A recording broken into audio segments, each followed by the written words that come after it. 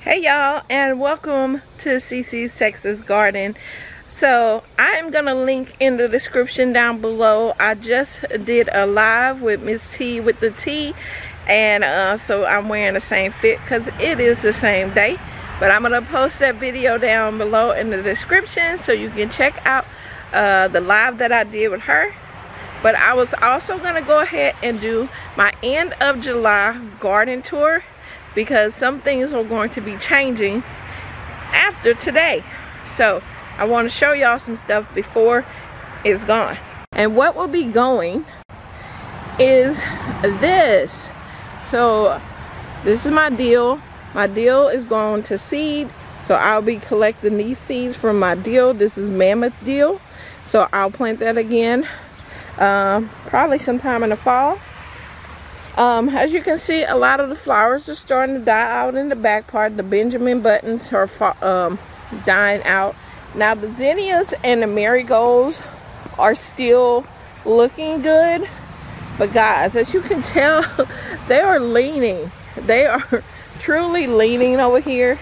And what I decided to do is I am going to take my loppers or my hedge choppers or whatever you want to call them, and I am going to cut down below, cut all this off, and I'm going to plant in some sunflowers and some other flowers that can adjust to the cooler temperatures that when we get our fall starting to come in. I want those plants to be established and to have some winter flowers coming up. Okay, so we're going to go ahead in the garden. And we're gonna start off with my corn. Thank goodness it's cool right now. It was hot all day this morning. So this is my corn. This is the corn that the insects was eating up. The caterpillars were having a heyday with my corn. So guys, corn is in the grass family, and so I cut them low down to the little stalk areas, and they are coming back up. And they're giving me tassels. So I may have a chance to have some corn. May or may not, I don't know. And also over here, we have Florida broadleaf mustard green in July in Texas garden. Guys, this has been here since the fall, and I'm so proud of this mustard green. And you see these beautiful yellow flowers.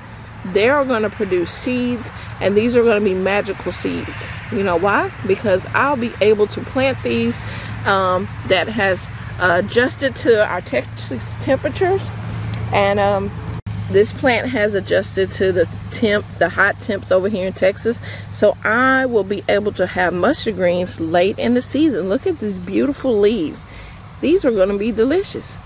We'll be planting some of my fall seeds in here so they can start germinating. Over here, this is my cinnamon basil going to seed, and next to it is my lemon basil. I'm allowing them both to go to seed so I can collect all those seeds. We have our lovely lemongrass, guys. Y'all know I love some lemongrass. I always want to keep that going in my garden. So I have that.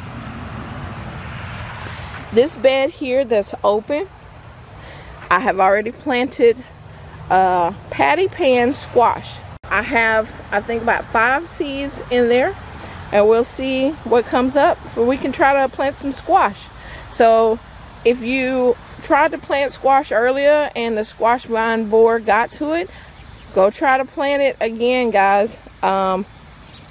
You may be successful this time. So I planted me some out. Down here, this bed is empty. I've been putting amendments in the soil.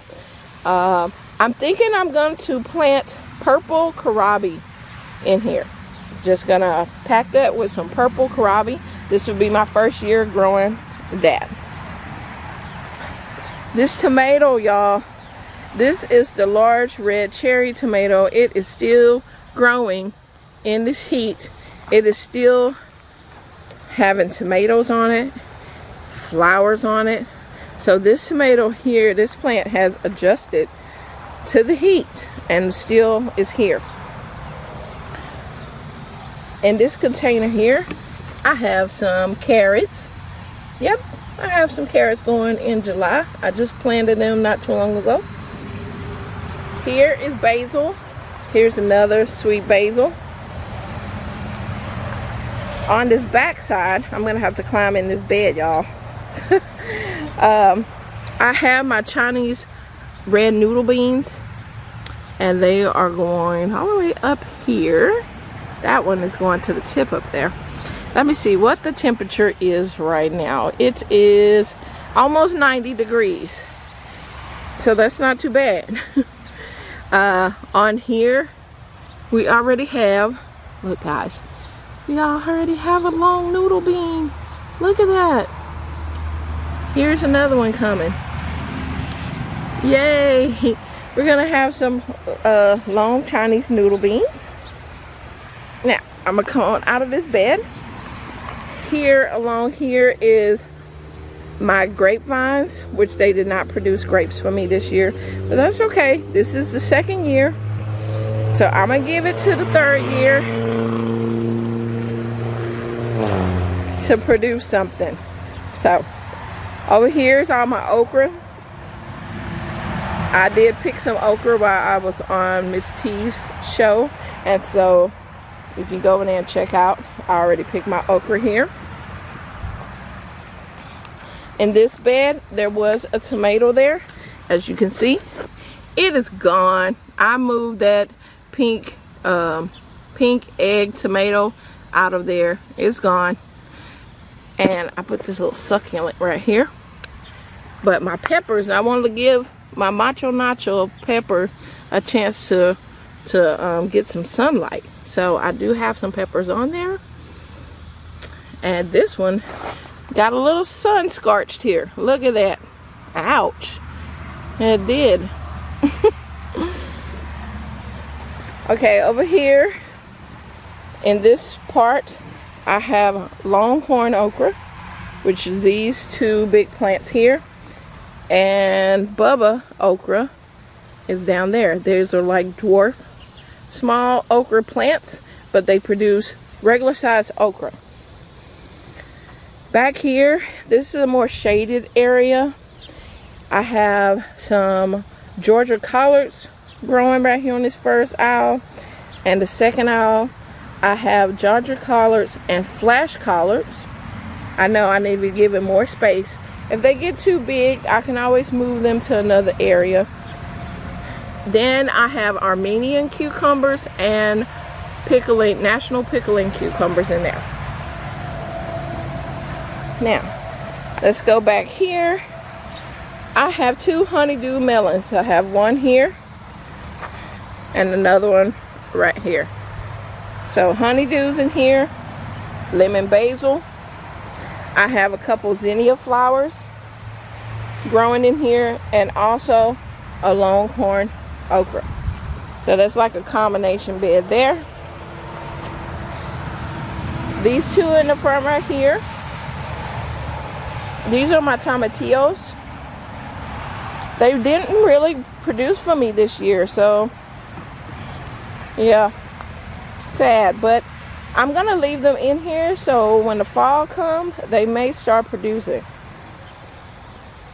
I'm gonna go over here, and guys, in this container I have 3 plants. These are Kajari melons, and let me pull this around here so y'all can see my baby. Look at my little baby Kajari melon. I'm gonna put some netting around it and kind of help support it. But this seed here, these are from India. So it's a melon from India, and it produces an orange flesh on the outside, and then inside is more like a cantaloupe, so it's kind of orange inside as well. I'm gonna taste it because I don't like cantaloupe, but I'm gonna taste it and see if I like the Kajari melon. I have my strawberries that they're not producing not much of berries. There a few every once in a while I might get a little berry, but they're pretty much now just doing runners so that I can have them for the next year. This is my wild thornless blackberry, not my wild bush. This is my thornless blackberry. As you can see, it's branched out a new branch for the new year. The season, when it comes along, the older branches, they die off. I have 3 hibiscus plants here, so I am wanting some hibiscus tea, y'all. So I'm hoping these things will start producing some pods. These are my knockout roses. I have my lemongrass. Look how tall. Let me back up, y'all. Look at that tall lemongrass there. Nice. I have my fig, my Celeste fig here. And look at this, my watermelon. Yep, I'm in it, y'all. The watermelon wars. I have watermelon finally growing. These are Charleston gray watermelons. We have sweet potatoes over here. I'm gonna keep this bucket and this container to the end of the summer, maybe even September, before I will pull these and see what's in there. We have more strawberries. Here is lantana, and I have pineapple back there, rosemary here, some more tomatillos, some peppers that haven't produced yet, got some Swiss chard, some aloe, and this celery, I got that from the store, and I put the bottom in some water, got some roots going, and I put it in dirt. Last but not least, what I am showing y'all are my fall seedlings. Yes, guys, I have started my fall seedlings. And another set of tomatoes. I have Roma tomatoes and Swiss chard in here. I got green beans. I have butternut squash I'm gonna plant some more of. What are these? These are, what are these? Did I not mark them? I don't remember what these are. Oh, let's see there. Purple broccoli. They're purple broccoli, all in those. And what do we have? Eggplant. Got some eggplant popping up. This is a lettuce. And so we have a variety of different things that I am growing for my fall seedlings. And then in another week or so, I'll start dropping some more seeds to produce some more plants. All right, guys, I hope you enjoyed this July garden tour. Make sure that you go and check out MS.T with a T. I will put it in the description. You go and check out our live that we had together this morning. And y'all have a wonderful and blessed day. Bye.